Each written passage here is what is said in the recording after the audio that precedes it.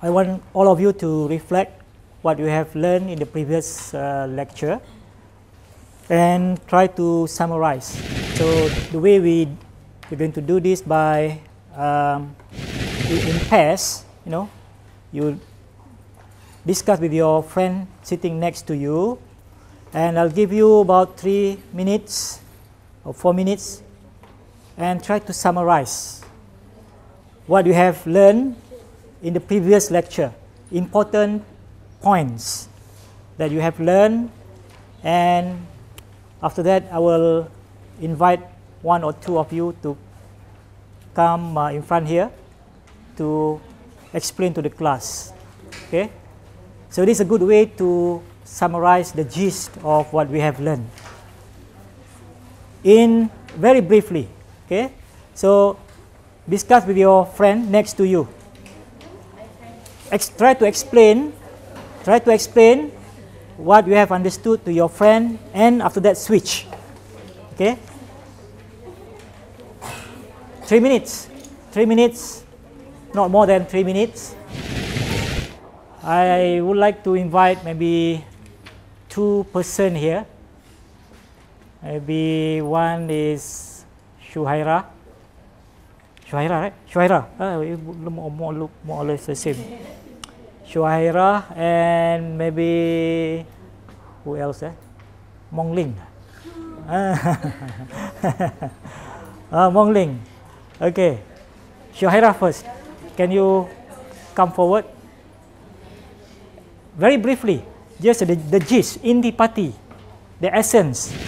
From our previous lesson, okay, starch, okay, starch in the native form, we can find it in tuber,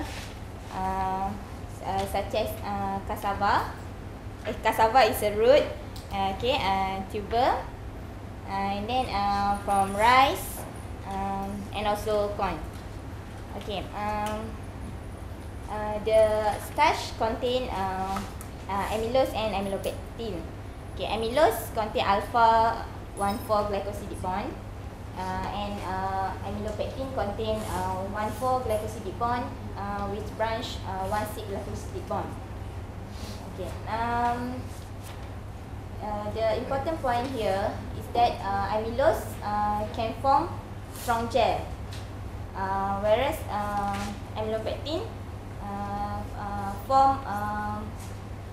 does not form jelly properties. Correct me if I'm wrong. Okay, and then instead of the molecular weight, amylose has a lower molecular weight compared to amylopectin.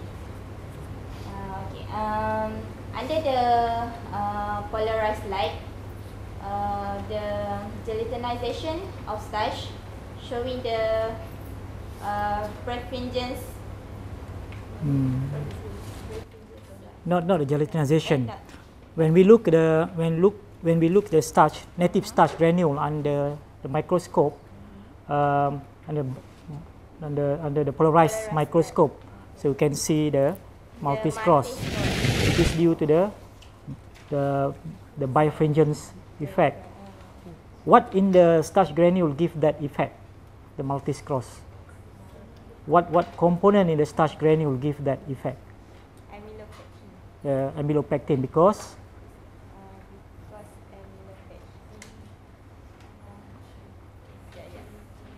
because the amylopectin form the crystalline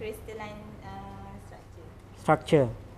So therefore, starch is a semi-crystalline. So we can see that under the polarized microscope. What happens if we cook the starch? Would we still see the multi-cross? No, because so we can use that as an indication of whether the starch is fully cooked or not, right? And we can monitor the process of gelatinization by looking at the changes in the multi-cross. If the multi-cross disappears completely, meaning that the starch has been fully cooked or fully gelatinized. Okay, that's some of the gist. Okay, what about Mongling? Maybe you want to give other points than what Shuhaira has given. You can stand there if you like, but speak loud.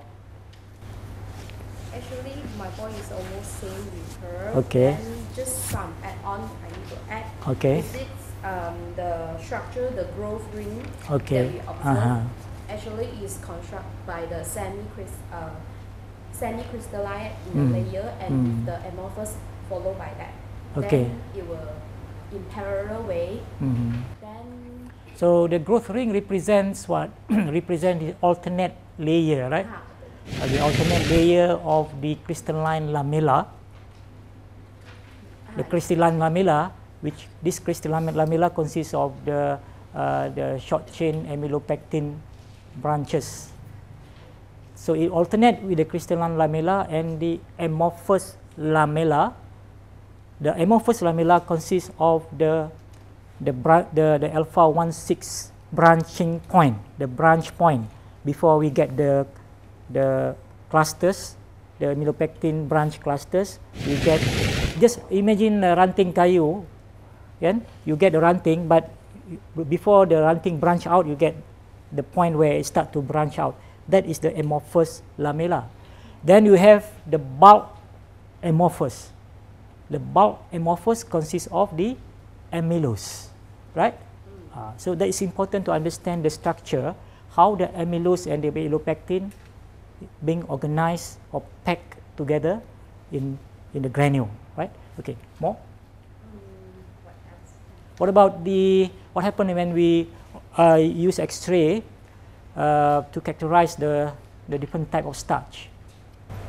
they will look in different shape and They will show different X-ray pattern, right? Different X-ray pattern. So how do we group the pattern? How many different patterns are there? A, B, and C. Yeah. So cereal starches fall under which group? Like corn, rice, and others. Fall under A. And tuber? B. And what about C? Yishan has disclosed that sago show C pattern. But she got that information from one paper from Fasihuddin, right? She's oh, no, not you. Yeah. But I share one paper. It's my own paper. So I don't know whether you have downloaded that paper. It's free.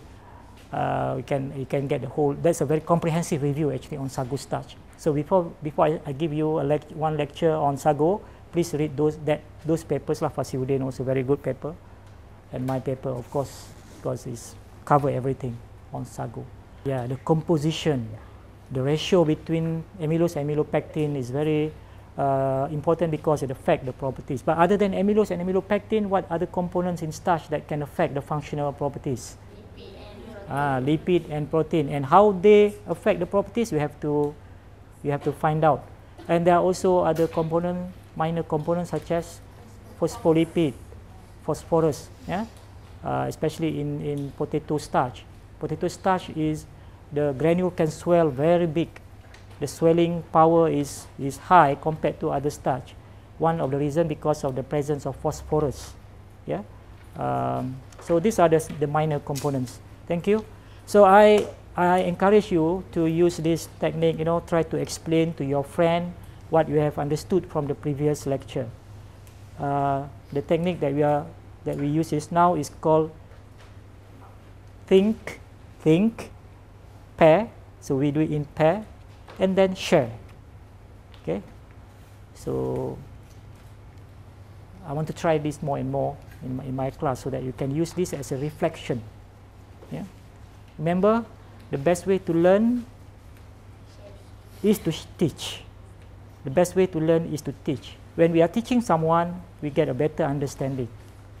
When I teach about starch, of course I did my PhD everything on starch, but the more I talk about starch, the more I understand about starch. So the best way to learn is to teach. And to teach is to learn twice. Because before you teach, you have to really understand, right? Otherwise, you cannot teach. So please take this message and try to practice more.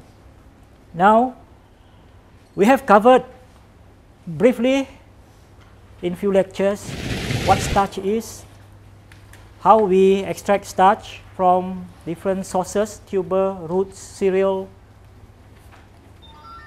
what are the components and composition of starch, the characteristic of main component amylose and amylopectin, and we know there are also other minor components, although they are present in small amount, but they have significant effect on the properties, functional properties of starch. Okay. So now we want to learn more about the functional properties of starch and how we can exploit these properties in food product. And one of the important properties is gelatinization. When we cook the starch will undergo a process of gelatinization. This is when we get the functionalities of starch. In starch industry or in the industry, whenever we use starch, they have this term, they call it to functionalize the starch. So if you work with people from national starch or from starch industry, they use this term, to functionalize the starch. It simply means that we want to get whatever properties that we want, the function of the starch. In this, in some cases, we use a starch to get as a thickener. We want the viscosity. In other situations, maybe we want to use a starch as a so-called like a gelling agent, to form a gel. In other situations, we want to use a starch for other properties. So in other words, we want to get the functions. So that's the meaning of to functionalize the starch, to get whatever properties that we want from starch. So now the other one, apart from gelatinization, as a consequence of gelatinization, the next event is a retrogradation. So they always sort of together. Gelatinization always followed by retrogradation. In most cases, we do not want retrogradation because it can cause some undesirable effect. Like in bread, when the starch in the bread undergo retrogradation, the texture of the bread will become firmer, harder, and drier. So, you know, maybe from your experience, after we store the bread for, but maybe nowadays it's difficult to see that because nowadays our bread is the technology is so advanced. But in the old days, when there are not so many types of bread at that time, yeah. So you will see after even 2 days, the bread will become harder, firmer, and brittle, more brittle, drier. So it's not that nice, yeah. But nowadays, maybe even after 1 week, the bread is still good because we have added so many different types of additive to not to stop, but to minimize or to slow down the process of retrogradation, yeah. But that's the effect, the undesirable effect of retrogradation. The gel, the starch gel, if we form a gel, will become harder, firmer, and sometimes we get a phenomenon called syneresis. The water in the gel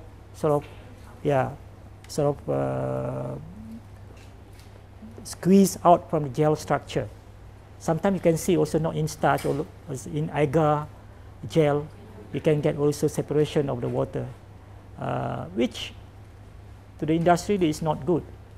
But in the gel, sometimes the water actually in the form of syrup separate from the gel, then it's quite nice. You can drink, you can sip the water, then you eat the gel. But in starch product, usually this is something that is not really desirable. So those are the negative effect of retrogradation. In most cases, we don't want. But in some cases, we do want retrogradation. Yeah? For example, nowadays there is a product called resistant starch. Yeah? Resistant starch. in most cases, we want starch to be digested easily, especially in products for baby, infant food. We want the starch to be digested easily so that the baby don't have problem to digest the starch. So in this case, we use pre-gelatinized starch and so on, so that the starch can be digested easily. But in resistant starch, it's the opposite. We do not want the starch to be digested, and it's a very popular ingredient now in even Nestle also. If you notice, they promote some of their products. They said contain resistant starch. I don't know whether you notice or not. Yeah, Nestle also now using some of this resistant starch in some of their products. What is the use of resistant starch? Huh?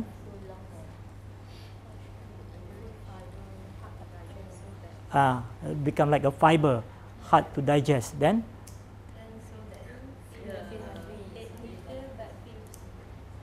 Yeah. Not only because if you want to use resistant starch as a fiber, you can also use other type of fibers. Why resistant starch?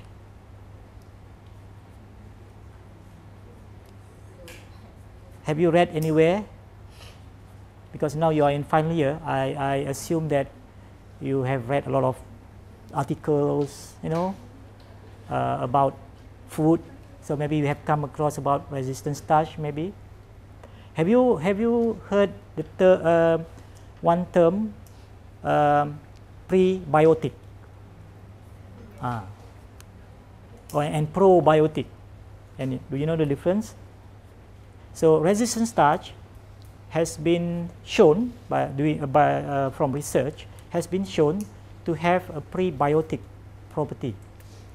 Prebiotic means, probiotic is the bacteria, the good bacteria, like Bacillus acidophilus, the bifidobacteria, lactobacillus in our yogurt, in Yakult, in Vitagen. They add this bacteria because they are good, friendly bacteria. So when we drink Yakult, this bacteria is supposed to colonize our colon, and they will produce like butyric acid and so on, which is good for our physiological, for our health, good for our gastrointestinal system. So, when your stomach, your intestine, your colon, everything in good condition, it will generally your health also will be good.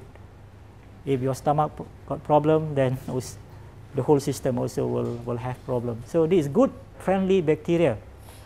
But this bacteria also is very sensitive to, heat. They can easily die. So in order to promote the growth, now this is a good bacteria that we want to help them to grow, so that they can multiply. The more we want more of them. You see, in Yakult, they claim they have how many billions, not million, of good bacteria. But by the time you drink Yakult, how much bacteria, viable bacteria is still there? Maybe thousands only. Yeah. So now the industry is trying to find ways to maintain the viability of this bacteria in the product as well as in the system.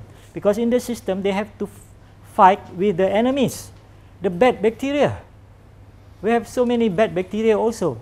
So the theory says the more good bacteria we have in the system, the less the pathogenic bacteria and other bad bacteria will grow in our system. So they defeat the enemy and they will thrive. So this is when the prebiotic comes in. You can think of prebiotic like food for the good bacteria. So we have like inulin, we have fructooligosaccharides from inulin, we have a few things. And resistant starch has been found to promote the growth of this probiotic. So now that's why we want to produce more resistant starch, because of course inulin and fructooligosaccharides is a very good prebiotic, but then they are expensive. They are expensive. Maybe you have seen also Nestle add inulin in the milk. And so have you ever tried to find out why they add inulin? Why they add force? Because the theory is when the baby or whoever drink the milk, the inulin will promote the growth, support the growth of the good bacteria. Okay, but that actually cause the product containing inulin to have a higher price. So industry always look for cheaper option, cheaper alternative. In this case, resistant starch is a cheaper. To produce resistant starch means it is resistant to the action of the enzyme in our stomach. So it won't be digested in our stomach. Then, if it's not digested, where it will go next? It will go finally to the colon. In the colon, it will get fermented by the good bacteria. And the process of that fermentation, the good bacteria will be happy. They will grow happily. And the byproduct of that is product like butyric acid, the short chain fatty acid. Butyric acid is short chain fatty acid, which have also a good effect on the good physiological effect on the body.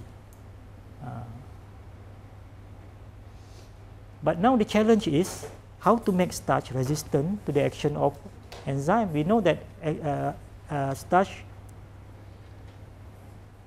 in a normal form would be easily digested by alpha amylase and amyloglucosidase, right? But now how we make it resistant? So this is now we can manipulate the process of retrogradation. And this time we want retrogradation. We want to retrograde the starch so that because retrograded starch is more resistant to enzyme action compared to normal non-retrograded starch. So this time we want to find the condition where the starch would retrograde. During retrogradation, actually the starch would crystallize. Even the amylose now, during retrogradation, would crystallize. And amylopectin, to some extent, would crystallize. But during retrogradation, after cooking, after gelatinization, during retrogradation, the amylose component would retrograde much faster than the amylopectin. And they are very resistant to enzyme action. So, if I ask you, give one example when retrogradation is not desirable, and one example of when retrogradation is desirable. So, I hope you can.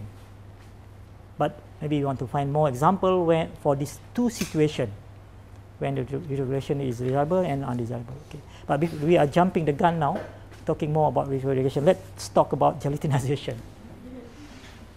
So, we have native starch in water, and we call it starch suspension, or sometimes we use the term starch slurry. And we know that at room temperature, the starch is not soluble, insoluble. And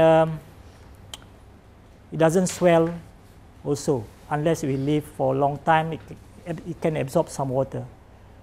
But when we heat up, so now the granules is in a powder form. It is the glass at a glassy form, meaning that we have the glass transition temperature. Please recall the IMK421. So, in the powder form is in the glassy state. But when we add water, the water acts as a plasticizer. Yeah, then it will depress the Tg, and now the temperature of because we are heating up, so the temperature would increase. So T now become above Tg, so it will become rubbery. So now we the granule now would absorb more and more water, and it will start to swell. So I hope all of you have watched the video. Yeah, you can see the granule start to swell. That's the best illustration of the swelling of the granule during heating. And it will continue to to swell. So in this form, it's partially hydrated, swollen granule. And now, we increase the temperature above the Tm. Tm is melting temperature. But we know that for amorphous material, there is no Tm. We talk about Tg only for amorphous, right? So why we talk about Tm here? Melting. Which component in the starch granule actually melt? Does amorphous melt? No. What about crystalline? Yeah. When we say melting, we refer to a crystal. Only crystal melt. So which component in the starch granule melt? Amylopectin, because the amylopectin form the crystalline phase or crystalline domain in the granule. So the Tm here refers to the gelatinization, the melting of the amylopectin.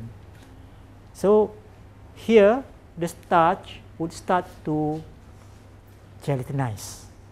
So that is the onset, permulaan. That is the onset of gelatinization. Okay. So the term gelatinization actually refers to a collective event. Beberapa event yang berlaku. Absorption of water, swelling of the granule, yeah, then increase in viscosity. So here from this point right up to that, to this point, from this point up to this point, there is a progressive increase in the viscosity. So swelling, increase in viscosity, and also at the same time, although it's not shown here, some of the short chain amylose linear chain would diffuse out from the granule. In the video, you cannot see that, of course, because we cannot see molecules. We can only see the granules. Yeah. So some of the short chain amylose would come out. Amylopectin would remain inside the granule at up to this point, because they are big molecule and they have branches, so they are entangled with each other. So it's not easy for them to diffuse out. But the linear amylose molecule, especially the shorter chain, can sort of diffuse out from the granule. So this is a melted, hydrated, swollen granules. But during cooking, in most cases, we have also shear. We have stirring, we have maybe, or most of the time we have, some form of shear. So because now the starch is subjected to shear, the swollen granule is very sensitive to shear, so it can now rupture, can cause rupture, and when the granule ruptured, it will release the whatever content in the granule. So we have now the amylopectin and amylose now in the sol form, SOL, in the sol form, the solution lah. But technically, when we say solution, it contains only small molecular weight that solubilize completely, but it's actually more like a colloidal solution. So we use the term sol. But now we have amylopectin freely, moving around, swimming around together with the amylose. So that is the whole event here is a process of gelatinization. This is the onset, and that is sort of called the completion part of gelatinization. we have a long standard definition from this. So it's a process involve the ruptured and collapse of the order of in a molecule. Susun ato. Initially the amylopectin and amylose is being organized in an ordered form, structured in the granule, but now everything is disrupted, and this cause changes, irreversible changes. When it's ruptured, that's it. You cannot put it together and form a granule. So it's irreversible, and this is what happens during the gelatinization. The onset, titik permulaan, and the range of gelatinization temperature will depend on concentration of starch, how we observe that, whether we observe under the microscope, we look at the multi-cross, or maybe we can use other methods like by maybe using DSC, probably the easiest way to look at the DSC, or by using instrument like viscoamylograph or rapid visco analyzer. So we monitor the viscosity. So there are many ways to determine.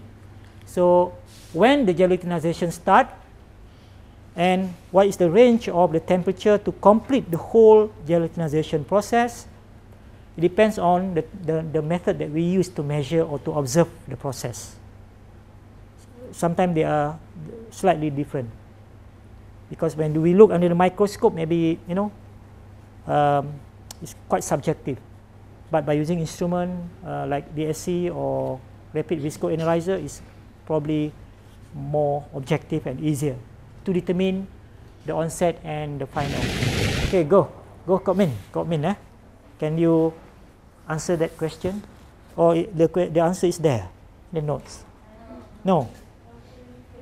You can starch undergo gelatinization without heating. Cannot. Can?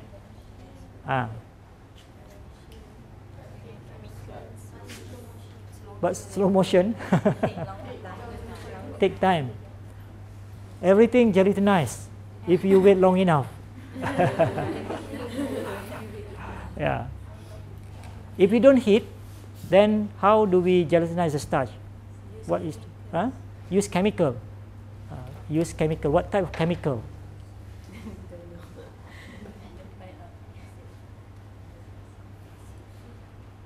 Shen? No idea. Yeah. By using enzyme? No. But you have to gelatinize the starch first. If you add enzyme to the ungelatinized starch in a dry form, well, there's some research have shown that some hydrolysis would occur also, because there's still some moisture there, but not gelatinization. But we can use chemical, yes. Azura said chemical, but what kind of chemical we can use? DMSO, yeah, you're quite right. But for food application, can we use DMSO? By the way, what is DMSO? Dimethyl sulfoxide. Dimethyl sulfoxide. But for food application, can we use DMSO? DMSO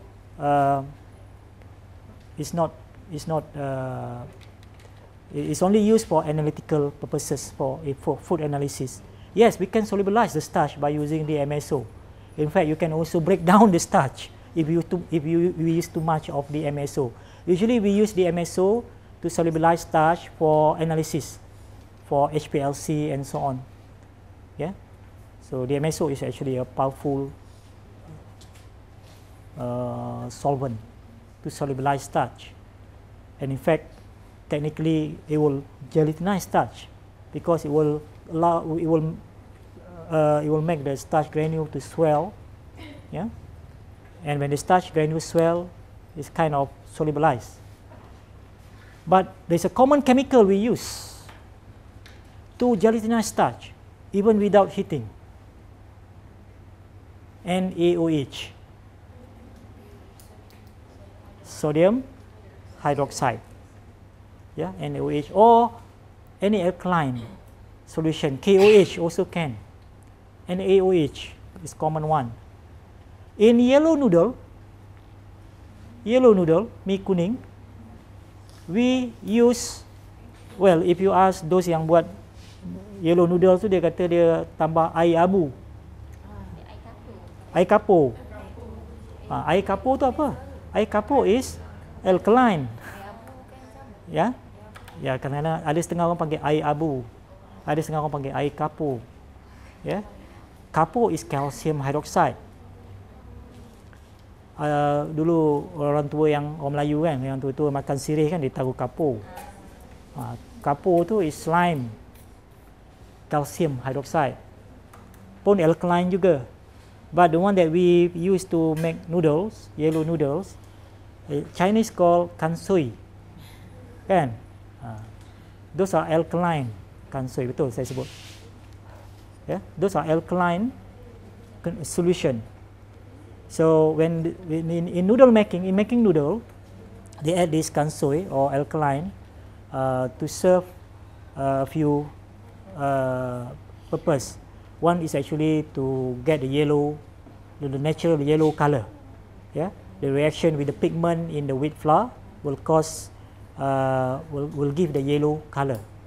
But sometimes some noodle manufacturer they add more yellow because the natural yellow color may be not so strong, so they add yellow coloring. But anyway, we add when we add alkaline solution to starch, the starch would gelatinize. The starch would swell, even without heating.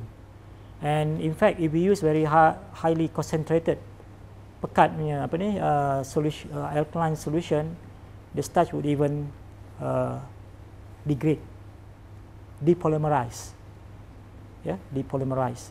Very easy to break. So very strong. Yeah, yeah.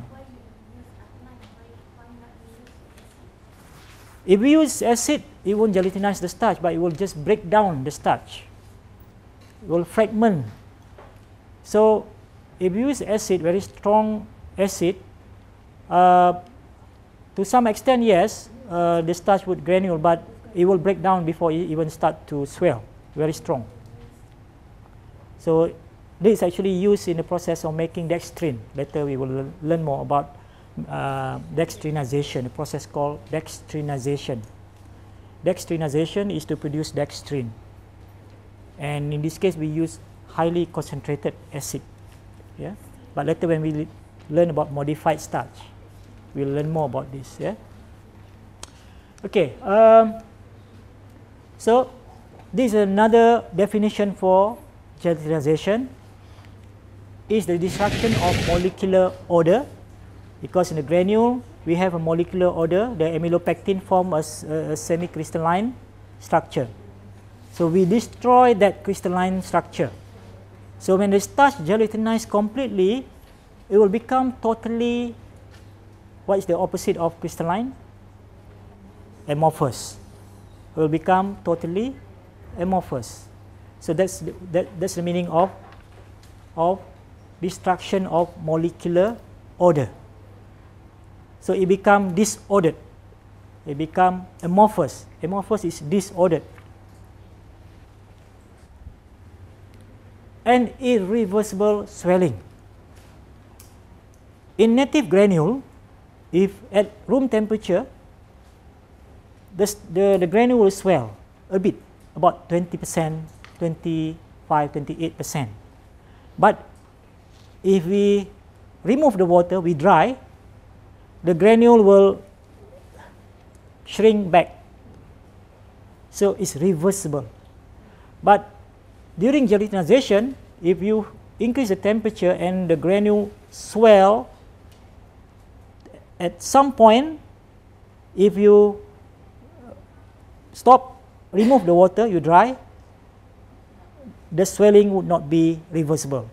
So after it exceeds certain point, it becomes irreversible, meaning that the starch has undergone partial gelatinization at least. Yeah. So irreversible swelling of starch granule under the influence of heat or and or chemicals in aqueous medium to give a starch paste. When the starch gelatin, we start from starch slurry or starch suspension. So in this form, if we don't heat, we just let it stand on the table, for example. The starch would precipitate, separate into clear water and starch layer. But once we cook the starch completely, gelatinize the starch completely, it won't separate anymore. It will form either one or two forms. It will form paste or it will form gel. It will form paste or it will form gel. Which one? Which one? It will form paste or it will form gel. Which one? It depends on the concentration of starch. If we start maybe about 10% starch, then after the starch cook, we get paste. How do you know we get paste? We can pour. We can flow. If we start with 30% starch, but it depends on the type of starch also, but most starch. Rice starch may be higher concentration. Sago, potato, if 30% starch we cook, it will form gel. How do you know? Try to pour, it won't flow. So it depends on the concentration of starch. So this term, gel and paste, so fast, huh? Okay, that's a warning, we have to stop lah. So the term paste and gel, we have to differentiate. Don't use it arbitrarily, because it refers to whether the starch can flow or the starch form gel, it cannot flow. Okay, so we stop here.